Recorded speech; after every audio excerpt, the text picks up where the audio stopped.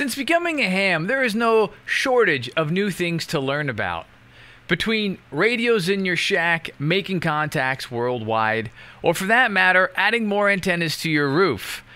You know, I've been listening to a police scanner for quite a while, and it's a lot of fun when all of a sudden you hear sirens in your neighborhood and you're just like, goes northbound 120 miles an hour. oh dang! Pull over! And the fun doesn't stop there.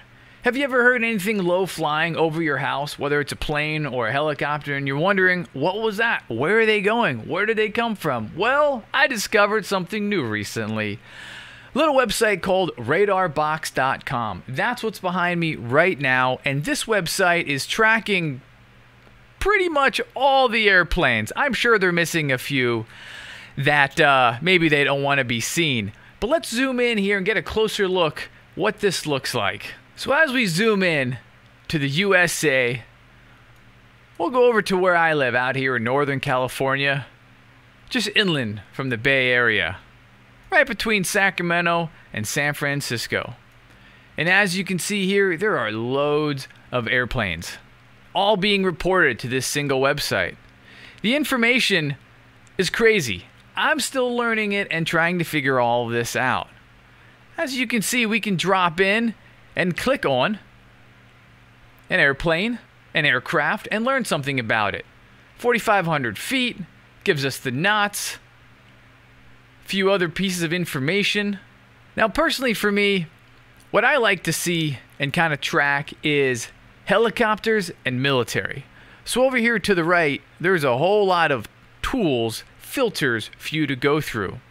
So you can see here on the right side of the screen where it says aircraft class. So we're going to go ahead and unclick airliner, general, unknown, business, and cargo. So now we're just looking at helicopters and military out there. So let's see, what do we have down here? San Francisco. We got a helicopter, looks like started off somewhere down there, and it's flying on up here. Give it a click, see what we can learn about it. 2,475 feet, and it's going about 120 knots. The other thing you can do is you can click into this here designator for this aircraft, and that's going to bring open another website. And this gives even more information about this aircraft. And one thing I like to look at is down here where it says owner. Reach Air Medical Services, Santa Rosa. So that tells me more than likely this is a medevac, either going to or from either a hospital or someone that needs care. As we zoom down in close to it there's also other options you can click on and check out. This one here is pretty interesting, cockpit view. It launches this flat map of what it sees, not in real time of course, but a pre-loaded satellite imagery. But how cool is that to understand? Okay, here's the water coming up on, let's see, is that, what highway is that? Let's go back to the other view. And there it is. That puppy's cruising. Zoomed back out with all aircraft re-enabled. I'm going to go over here to this menu on the far right. And you can see there's no shortage of information. Whether you want to learn what's nearby, what you currently see on the map, the most tracked.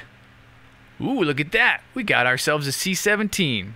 You also have an air band radio functionality where you can click on these different countries, and what that will give you is the available frequency of the communication to the aircraft, such as from a tower, ground control. Also a full list of the flight list. And this might be pretty handy if you've got some family moving to or from, or perhaps you want to keep an eye on a girlfriend. Lots and lots of weather, from cloud coverage to precipitation to intense precipitation. Throw on the radar on top of that, even has wind barbs. That's too much for me to look at.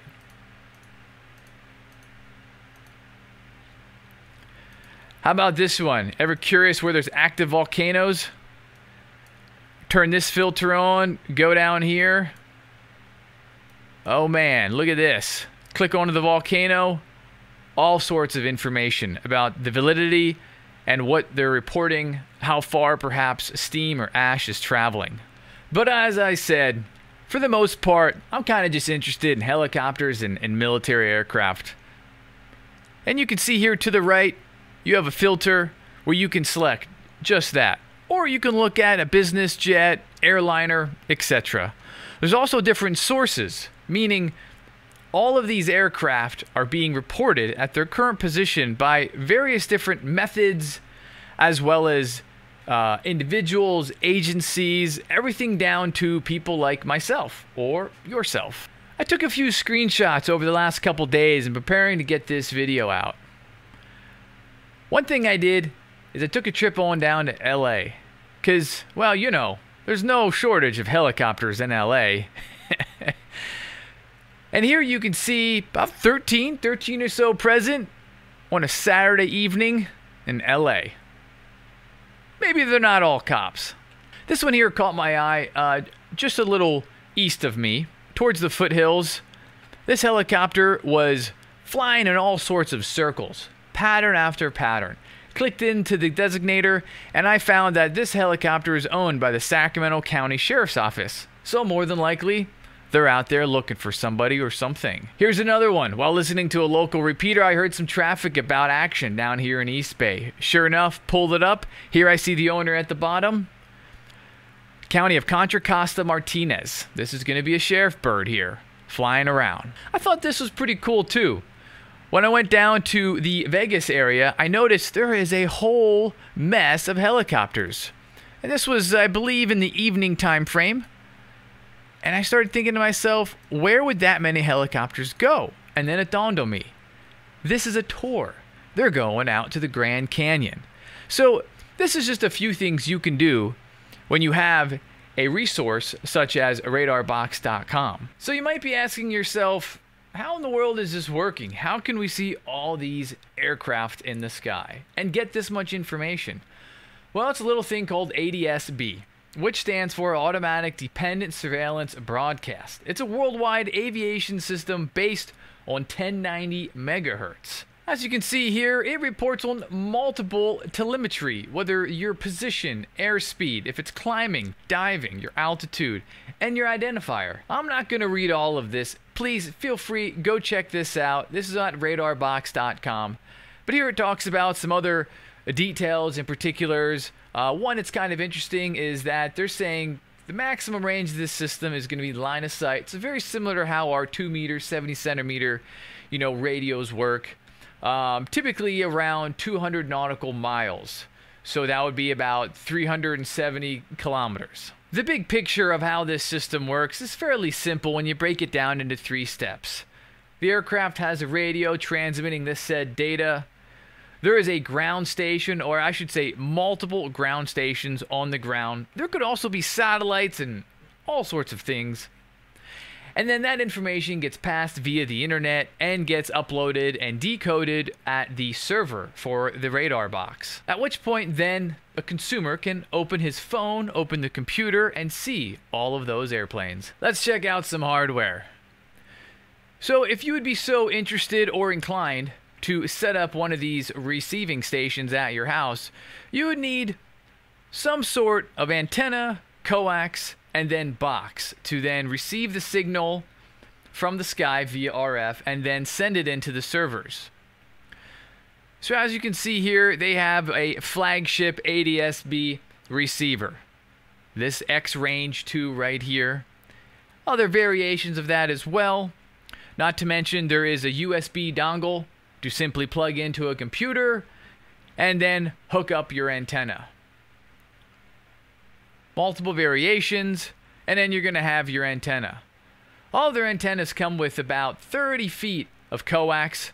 It's nice thinner stuff. The connector is an SME, and that allows you to bring it into your house wherever the box might be sitting and connected to the internet. This equipment is available in various places. I'll leave some links down below in this video.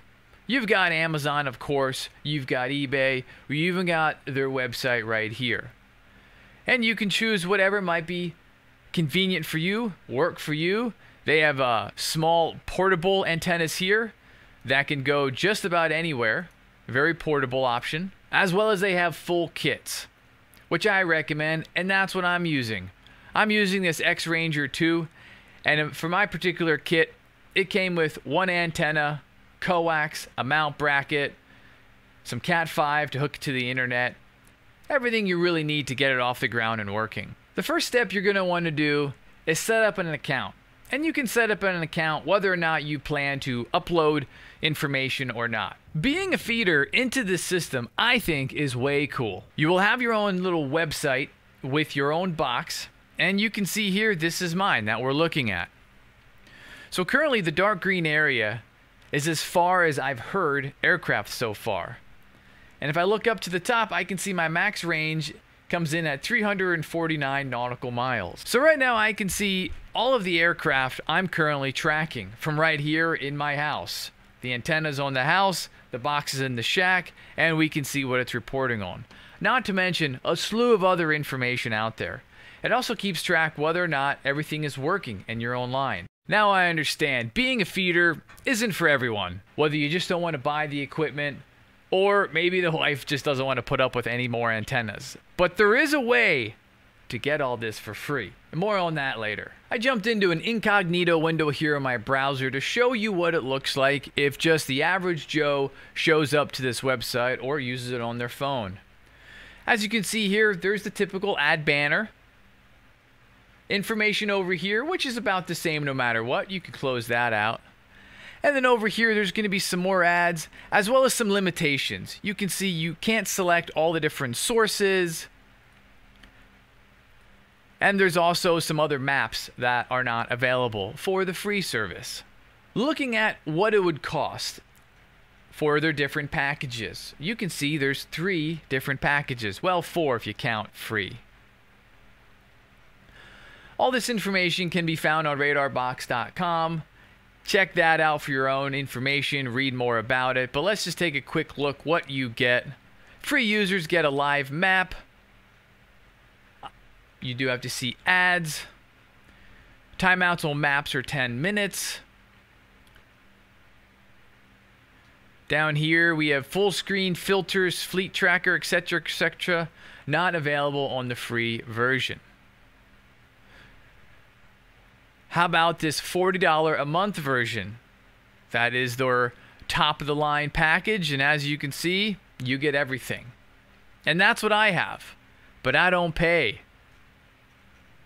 $40 a month. So check it out. If you do decide to be a feeder and you stay up and you constantly give them live data, they will then give you a pro business account for free.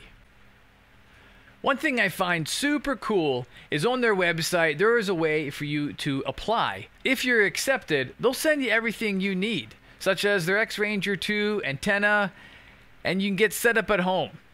Free business account, the whole 9.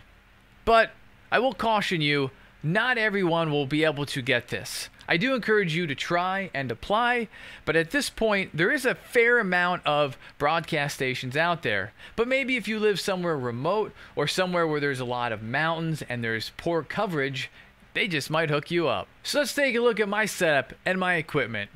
Here you can see is the antenna. Comes with the antenna, the mounting bracket, the coax. I since used a 1-inch EMT and painted it white. Use some unistrut, as well as a clamp here and some spacers. And for the most part, I'm pretty happy how that looks, and I'm really not getting any complaints from the wife. Very small antenna. Next you got the X-Ranger 2. And because more likely a lot of you guys are ham dudes and dudettes, you're probably familiar with this good old Kenwood.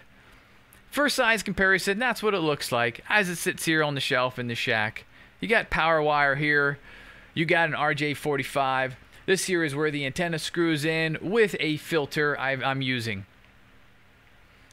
Now you might be thinking, these connection ports look pretty familiar. Well, as a good ham would do, we took some things apart. I had a peek in there. Sure enough, there's a Raspberry Pi. I'm gonna guess a 3B or something.